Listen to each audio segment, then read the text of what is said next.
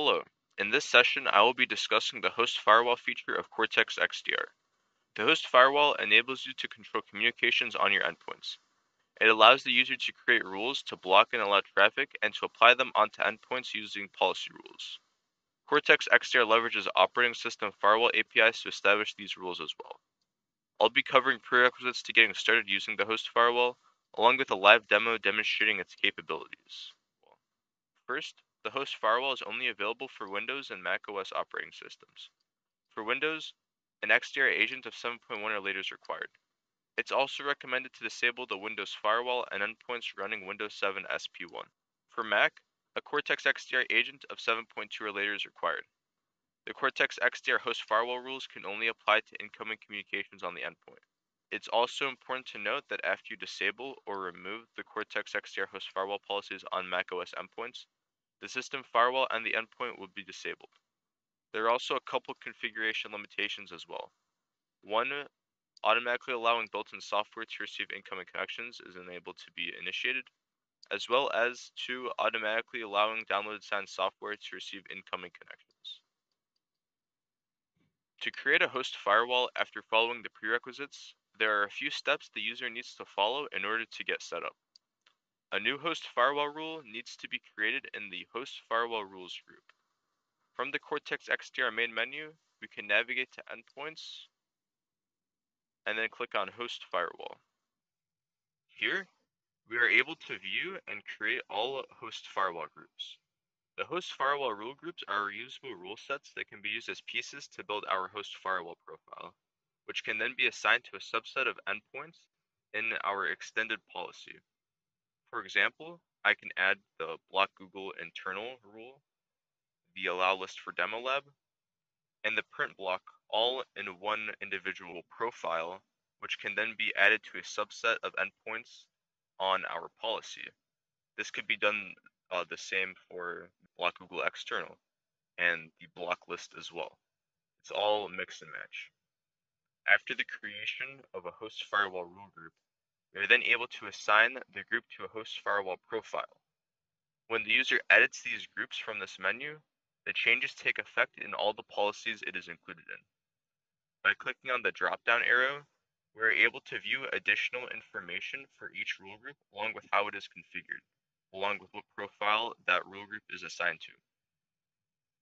By right-clicking the rule group as well, we are also able to edit, save, disable, delete, export, and import the group's rules as well.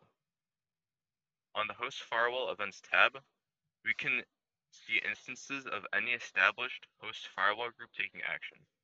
This includes individual allowances or blocks. On the top right, we can export the information listed here, refresh, filter, and adjust the view of the logs listed here. If we right-click on an individual event in this section, we can see that we have the option to collect detailed host firewall logs, along with the ability to view rule data. Cortex XDR Pro customers can also query the host firewall events using host firewall events dataset in the SQL search for further monitoring. Now that we have an overview of the host firewall configuration, let's create a new rule to demonstrate the creation process and functionality. At the moment, I'm running a Windows 10 virtual machine, and I will demonstrate how the host firewall feature can be used to block traffic, in particular from IP addresses. On the left terminal, I'll be running a continuous ping that will eventually be blocked by the firewall I create. This is currently pinging Google's DNS servers at 8.8.4.4. And on the right terminal, I'm going to be using Telnet for my example. I'll be attempting to read information from a Telnet connection to 1.1.1.1 on port 80.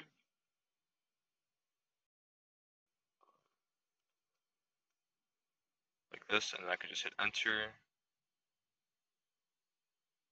And then I get this HTTP request back, which means the connection did initiate. Now we'll create some host firewall rules to block these connection attempts. Starting at the host firewall rules groups page, I can now select new group to begin working on my rules. On the top, we'll see the general information about the rule. I'll call the name ping plus telnet block. I could leave a description if I want, and I can choose the mode it will be created in, being enabled or disabled. Here, I can add my firewall rules at the top right. Here we can set up all the logistics of our new allow/block. I'll first start with blocking the ping to the Google DNS server. I'll call the rule ping block, and this will be on my Windows virtual machine, so I can uncheck macOS. The protocol will be ICMP. The direction will be outbound connections, and I am looking to block that action. Since it's a remote DNS server I'm attempting to ping, I'll type the address in the remote section, being 8.8.4.4. Below here are some additional application service settings I can apply to my block, and I'll leave these settings alone. Finally, at the bottom, we can report match traffic to the host firewall events tab that I mentioned previously, and I'll also leave that disabled for my example. And we'll be creating an additional rule for the telnet block as well. I'll call that telnet block. Keep it at Windows. The protocol will be any block. It will be towards 1.1.1.1. And I'll leave these settings alone as well. We're also able to change the ordering of the rules. When traffic is evaluated through the firewall, it will go through the rules in whatever numerical order that we establish it as. And if none of the rules match, it will by default go to our baseline rule, being allow or block. Since order doesn't matter for my particular example, I'll leave the ordering alone, and I can just go ahead and click on create. And at the top right, we can see that our group was created successfully, and we can see it at the top right over here.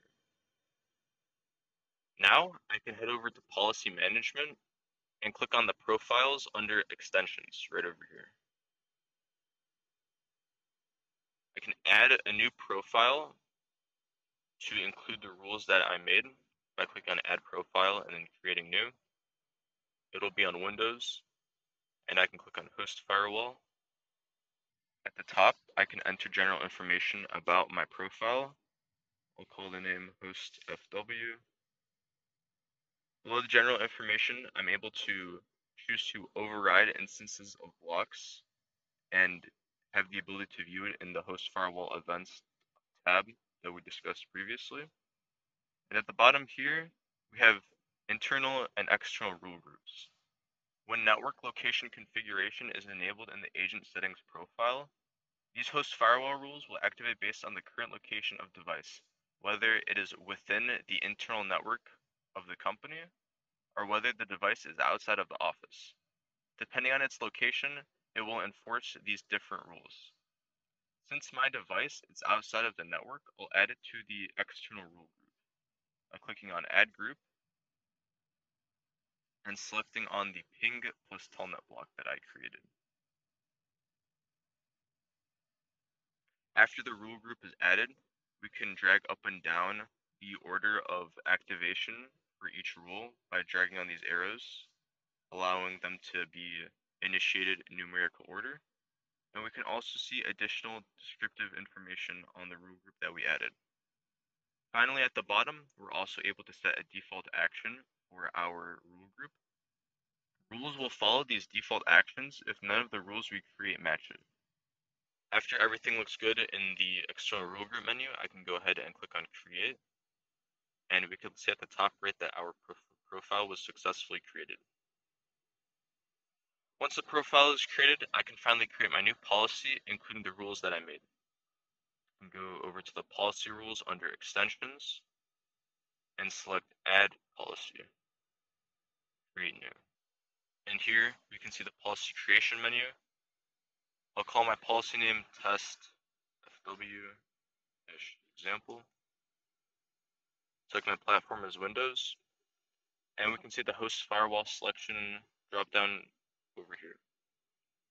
I can select it and select the test FW that I created as my profile, and then hit next. And then I will get a warning that I am changing the host firewall profile to a non-default one, and I can just select agree and OK. Here, I can select my target endpoint, so I can filter for a particular name and select the name of the host that I'm using. Please keep in mind that you're also able to select a subset of endpoints on this menu as well by going off of the filter. But since we're just doing it to my endpoint specifically, I can just click on the box to the left, select next, and everything, the summary looks good, and I can just click on done.